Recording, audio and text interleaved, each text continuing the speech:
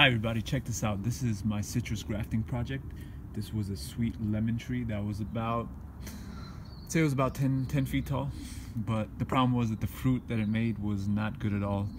It was kind of watery and the flavor was kind of lacking. So what I did was I cut the tree back to right there. There's the stump. And I cut it back to about a 1.5 feet. And then after a few weeks, some of these shoots started to form from the bottom. Here, there's some more shoots.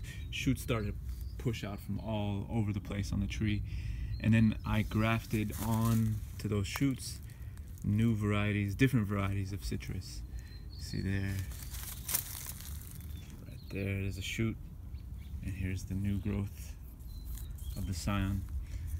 That's where I did the graft, right there.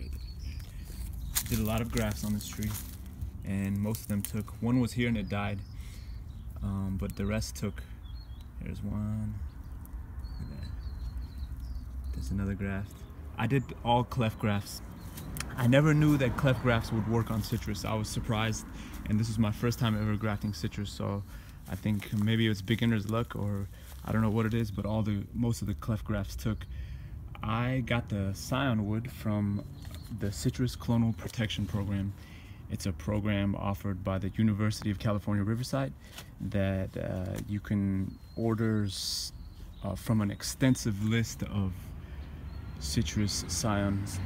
They had stuff on that website that I never knew existed or was available. For example, I got the Ortenique Tangor.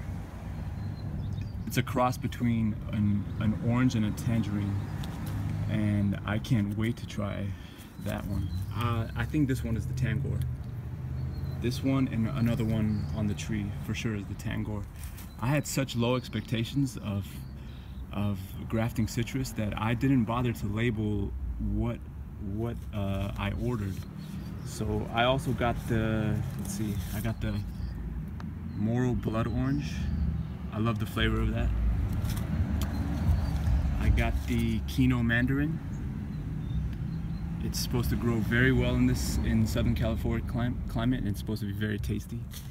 And then I got the Clemenoules Clementine, popular variety of clementine in Spain, I hear it's very good. But the thing is, I put those four I showed you, I grafted all of them onto the tree, but I didn't bother to label them because, you know, I didn't think the grafts would take. But I'll tell you, the scions that arrived from this program were so fresh. They were so pure and just well developed and just ready to go, ready to graft. They were just really high quality scion wood. So I credit that. I credit the quality of the scions for the success of the grafts. So here, if you see down here, the little shoot formed.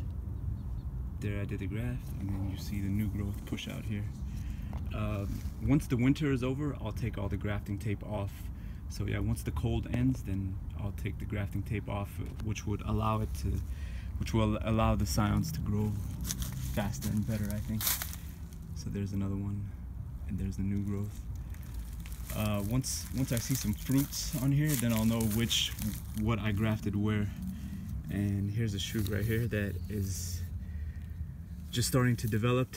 As soon as it gets thick enough, I'll graft another variety onto it. So yeah, check out the program. Shout out to my cousin. My cousin was the one who told me about it. If he's watching, thank you very much. I'll put all the information for the CCPP, the Citrus Clonal Protection Program. I'll put all that info in the section below. They ship scions within the state of California, and then also out of the state of California in the USA. I'm not sure about international shipping. Check out the website, all the info is there, and you can get access to amazing different varieties of citrus. The list was so long, I got to go back there and see what they have, because I want to get some more scion wood. They have varieties that really blew my mind. I did not know such an extensive list of citrus existed. So yeah, check them out, and thanks for watching.